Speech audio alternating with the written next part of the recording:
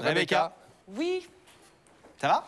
Mais ça va très bien, je suis en compagnie de Ludivine Guillon. On est dans la loge, donc Ludivine, vous avez 25 ans, vous êtes secrétaire comptable. Oui. Et vous avez quand même quelques passions dans la vie. Oui. Notamment, vous adorez regarder à la télévision le patinage artistique. Oui, c'est vrai. Voilà. Vous le pratiquez vous-même? Non, pas du tout, non.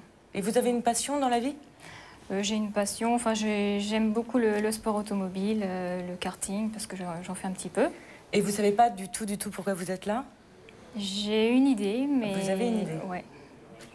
Vous avez un peu le trac, ça va ou... Bah, un petit peu, oui, je me pose des questions, donc... Mais non, mais tout va bien se passer. Pascal et Laurent, je vous rends l'antenne, c'est à vous. Et moi, je reste avec Ludivine.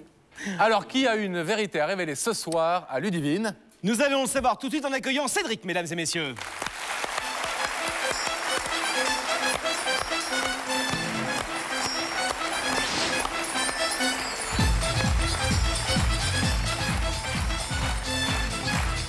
Bonjour, asseyez-vous.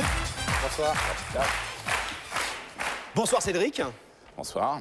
On vient de voir la charmante, très charmante Ludivine. Qui est Ludivine?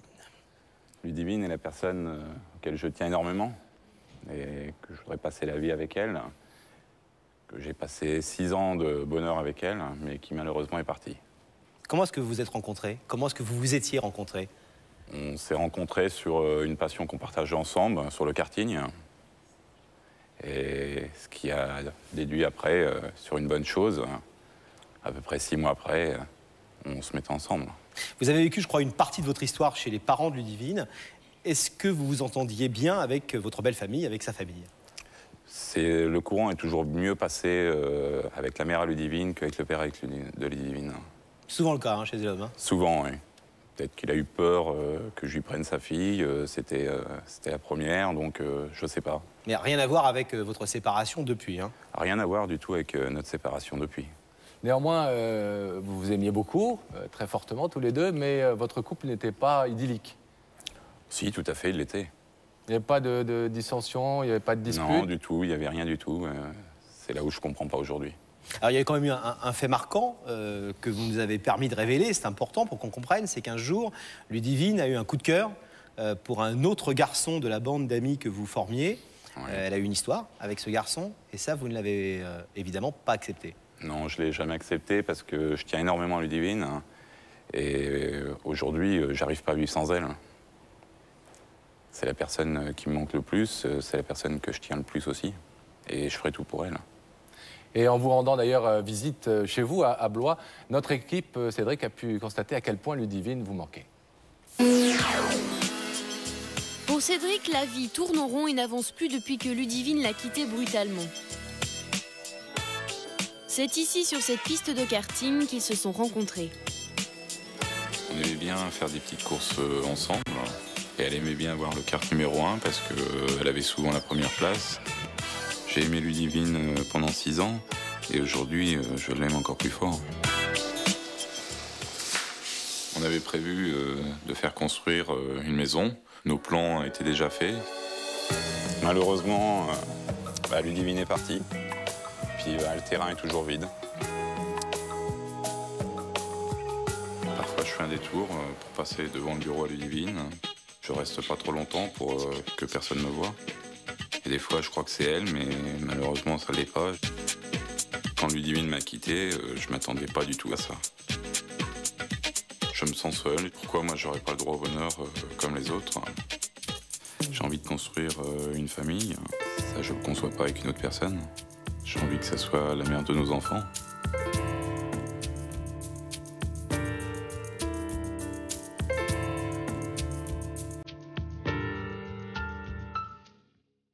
Elle était très sentimentale. Le film préféré de Ludivine était Titanic, où il y avait une histoire d'amour très forte, comme la nôtre. Je lui ai offert une gourmette. Elle a fait graver pour la vie. J'espère qu'elle le respectera. Alors Cédric et Ludivine, est-ce une photo du passé ou une photo qui aurait encore de l'avenir?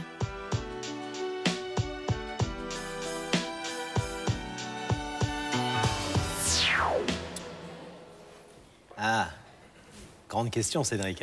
Grande question, une photo qui j'espère aura encore de l'avenir. Ludivine, on l'a dit tout à l'heure, vous a quitté, entre autres, pour un autre garçon. Oui. Quelles sont honnêtement vos chances de la reconquérir, j'allais dire, ce soir?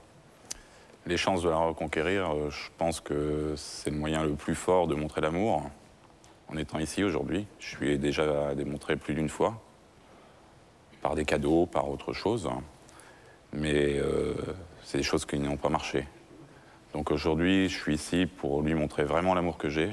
Et qu'est-ce que vous avez notamment à lui proposer, j'allais dire, de neuf? De neuf, ce que j'allais à lui proposer, c'est que je veux qu'elle devienne ma femme. On s'était offert mutuellement une bague, il y a à peu près 5 ans de ça, que moi-même je porte donc en bon doigt, que elle... c'est un anneau, hein? Une alliance. Oui, tout à fait, une alliance, oui. Et je voudrais qu'elle la mette donc à ce doigt et qu'elle devienne ma femme. On vous a évidemment préparé, parce que c'est le rôle de notre équipe dans cette émission, à un éventuel refus. Elle ne sait pas pourquoi elle est là ce soir, même si elle a dit à Rebecca qu'elle avait une petite idée sur la question. Ouais, je pense. Il y a une chance sur 2 qu'elle vous dise non. J'ai une autre vie, je n'ai plus envie de partager ça avec toi. On va l'entendre dans quelques instants. Est-ce que vous êtes prêt à ce refus? J'allais dire prêt psychologiquement à ce refus? Non, je suis pas prêt. J'essaierai toujours de la reconquérir. Même si elle me dit non, je ferai tout pour la reconquérir. Parce que j'y tiens trop. C'est ce que vous allez lui dire. C'est ce que je vais lui dire, oui. Parce que je l'aime et je veux pas la perdre comme ça. Alors, la réponse n'appartient évidemment qu'à Ludivine et puis aussi à votre force de persuasion ce soir. Je vais vous demander, vous connaissez le principe de l'émission, de rester totalement silencieux de ce côté du plateau, car nous allons accueillir Ludivine maintenant, eh bien, derrière le rideau qui va se refermer. Oui, Pascal, mais avant de retrouver Rebecca, nous allons marquer une petite pause, le temps de la pub.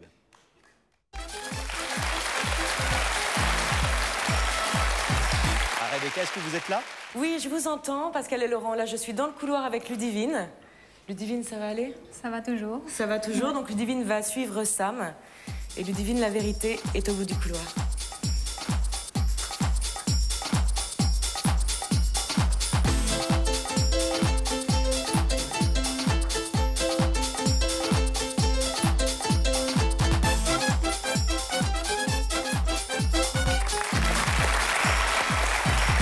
Bonsoir Ludivine. Bonsoir. Bienvenue.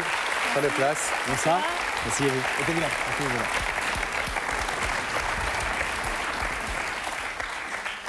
Ludivine, merci d'avoir répondu à l'invitation de Il n'y a que la vérité qui compte. Derrière ce rideau, vous l'avez sans doute compris, quelqu'un a quelque chose de très important à vous dire. Alors, vous disiez à Rebecca que vous aviez une petite idée. On ne va pas vous demander tout de suite de nous dire quelle est cette idée, parce que vous allez le découvrir dans quelques instants. Est-ce que vous avez le sentiment que c'est quelqu'un qui a un reproche ou plutôt quelque chose de positif à vous dire? Un reproche, non, je pense pas. Donc plutôt quelque chose pas, non. Donc plutôt une demande ou quelque chose de positif? Oui. Je pense, oui.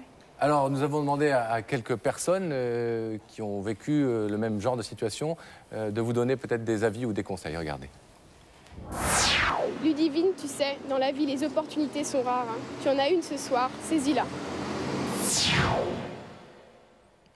Est-ce que vous êtes quelqu'un qui captait comme ça les opportunités qui s'offrent à vous et savait les saisir?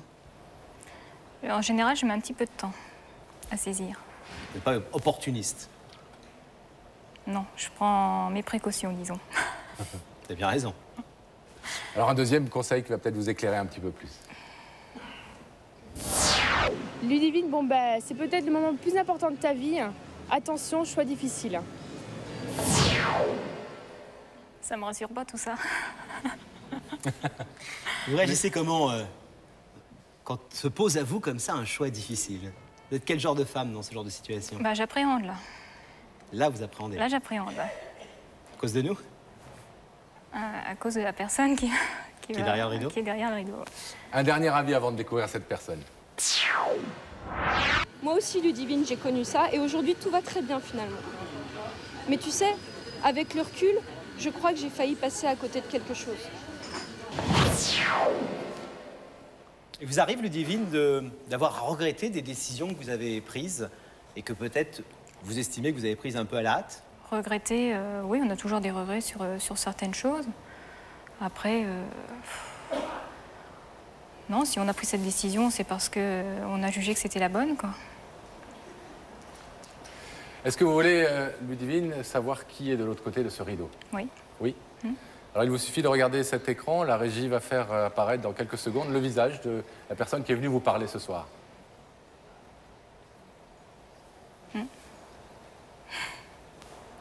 Je m'en doutais. Il n'y a que toi qui peux faire des choses comme ça. Ouais, si je suis là aujourd'hui, Ludivine, c'est pour te prouver vraiment que je t'aime. J'ai essayé déjà plusieurs fois de te le prouver, je crois. Et ça n'a jamais marché. Mais ce que j'ai dans le cœur, je ne peux pas l'avoir pour une autre personne. Je ne peux pas avoir les mêmes sentiments, je peux pas... J'ai passé 6 ans avec toi de bonheur. Et ça, je ne veux pas l'oublier. Et je ne veux pas que ça s'arrête ici. Et ce que je voudrais vraiment te prouver aujourd'hui, c'est que je t'aime. Mais je ne peux pas te le dire autrement. Et je trouve jamais des mots assez forts pour te le dire. Je sais que tu tiens encore à moi, et j'espère que c'est vrai, ce que tu me dis. Et ce que je veux te dire aujourd'hui, c'est que je veux que tu deviennes ma femme. C'est peut-être une question dure, mais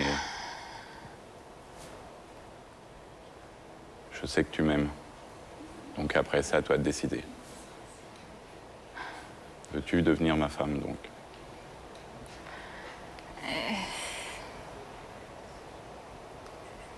Tu sais très bien où on en est aujourd'hui. Oui, je sais, oui. Je peux pas te dire oui. Je peux pas te dire oui. Mais je pense que tu as encore énormément de sentiments pour moi. Oui, bien sûr que j'en ai après 6 ans. On peut pas oublier quelqu'un comme ça, mais si on s'est séparés, c'est parce qu'il y a une raison. Et pour l'instant, je suis pas prête à reprendre une relation avec toi.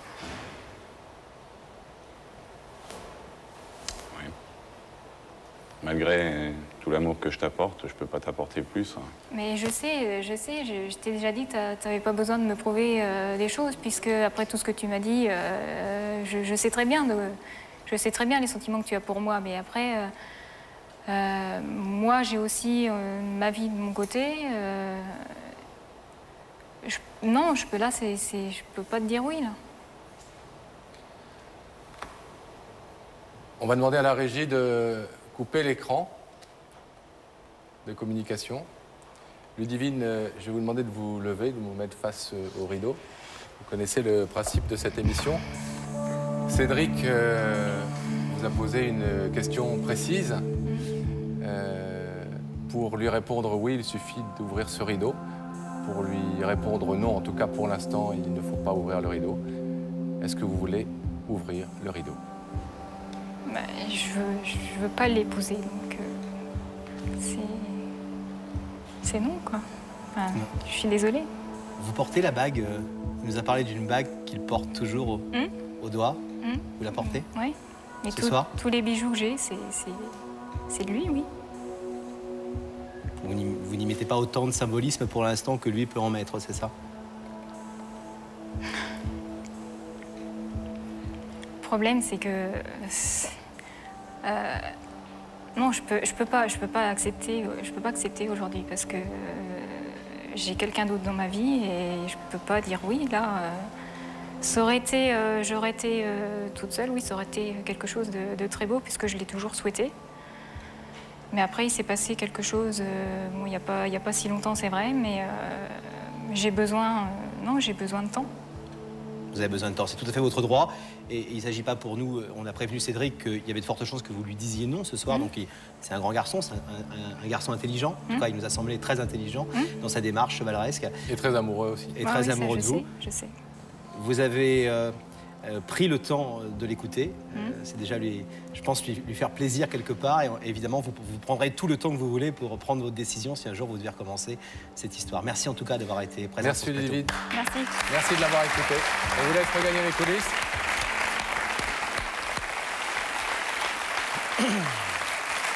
On va demander à la régie d'ouvrir le rideau.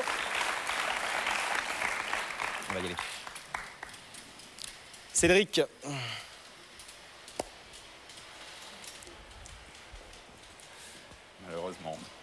Ça va? Oui, ça va, oui. On a eu le sentiment en tout cas qu'elle elle disait non à la demande en mariage, mais pas forcément au fait de continuer à parler avec vous. Oui, tout à fait, oui. C'est ce que j'ai ressenti aussi. Merci en tout cas d'avoir eu le courage d'affronter la vérité en face. Et bravo pour votre intelligence de réagir quand même bien et de... Non, mais il faut, mais...